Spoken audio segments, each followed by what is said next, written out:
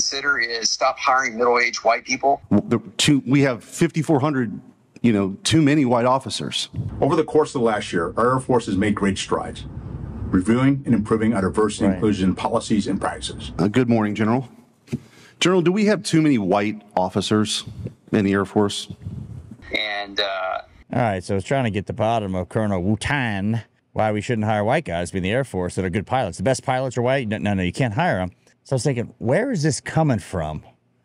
Like, where would Colonel Wootan get the idea on video it was okay to say we shouldn't hire white pilots, white officers? What are you, out of your mind? Let's get to that. So, the only really guidance I put out there for them to consider is stop hiring middle-aged white people. Right. Especially dudes that are pilots, because honestly, we all think alike too much.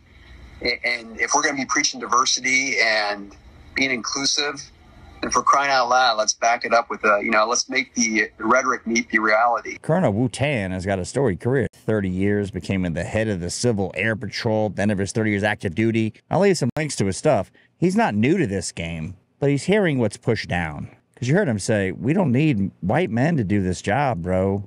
We need to fill diversity quotas. And I was thinking, where does a colonel get the balls to say this? Like, what would prompt you to think this is a good idea on video? So then I looked to the new head of the Joint Chiefs of Staff, confirmation hearings, dig a little deeper. Stand by. I want the wisdom and knowledge to lead, participate in, and listen to necessary conversations on racism, diversity, and inclusion.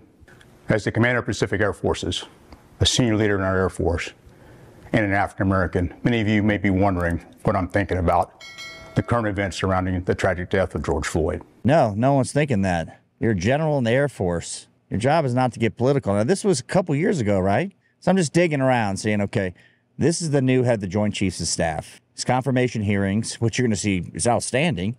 We need to fire 5,400 white officers to meet a quota system that he's got. And now it's all making sense, right? Where did Colonel Wootan get the bright idea of a smart to run his pie hole on a video, on a Zoom call? Well, right here. Here you go, General Brown. Here's what I'm thinking about.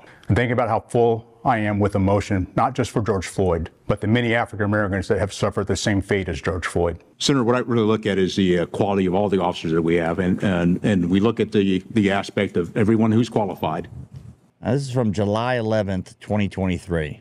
He's in front of a Senate hearing, and they're like, hey, by the way, you put out this memo about quotas. You're going to axe 5,400 white officers. Doesn't make any sense, General. What's going on here? Meets the qualifications, is promoted. And I would agree with you, but that answer is not consistent with your August 9th memo. No. In your August 9th memo, you said that you signed on to that there should be a reduction, essentially, of about 9% of the white officers. That's 5,400.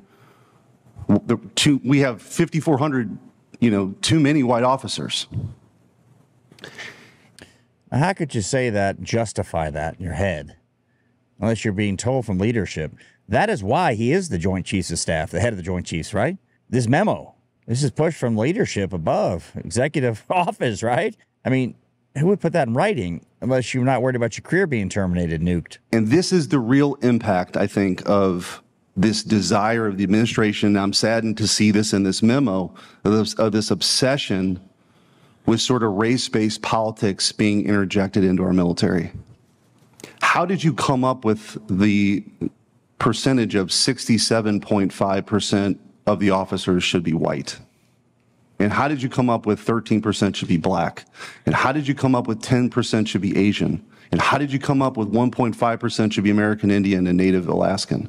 How did you come up with 1% being Native Hawaiian or other Pacific Islander? And how did you come up with 15% of our officers should be Hispanic or Latino? Senator, that is based on that memo is on application goals, not the. So that's who's going to get in and move up the ranks. So if you're lieutenant colonel, you want colonel, guess what? You don't fit the bill, you're a white man, there's not enough Hispanic colonels, you're out. That's right there. ROTC slots, nope. Academy slots, nope, absolutely not. That's how this works. And he's being obtuse on purpose. The makeup of the force. And those numbers are based on the demographics of the nation. Okay, well, all right. There's 10% of our country's Asian American. So is that where you came up with it? Just a percentage of the population? Essentially. Because right now. What kind of work is this from a flag officer, the head of the Joint Chiefs of Staff, saying, well, I just took the demographics of the country and we're going to make it that way? Not the best pilots, just the demographic pilots. The diversity hires, right? I mean, and then this guy wonders why. I won't bore you with now it. The actual percentage. I mean, this is where this is a ridiculous conversation. Over the course of the last year, our Air Force has made great strides. Interestingly enough, in that long Senate hearing, I'll leave links to all this, he doesn't want to reduce the entire Air Force down, just the officer ranks. So the rank and file, they don't care. But the officers are going to get cut. White officers, you're done. You're out. And he did a diversity and inclusion talk before he's even considered for the Joint Chiefs of Staff. Hence, that's why he's considered. Reviewing and improving our diversity and inclusion policies and practices. And we will keep working to remove barriers, reduce biases, and to ensure equity for all airmen. I mean, this guy is just a diversity hire, diversity Joint Chiefs of Staff pick, right? He's got a great career, but you see him move up to the head when he starts going, we're not at the Air Force Academy, we're going to cut out mother and father. That's gone. I was a Senate hearing. He's like, well, we should just have parents or caregivers. You're like, what? And they don't even, no one understands this. And then you're going to say, well, we need to have 12% of the Air Force officers now be Asians.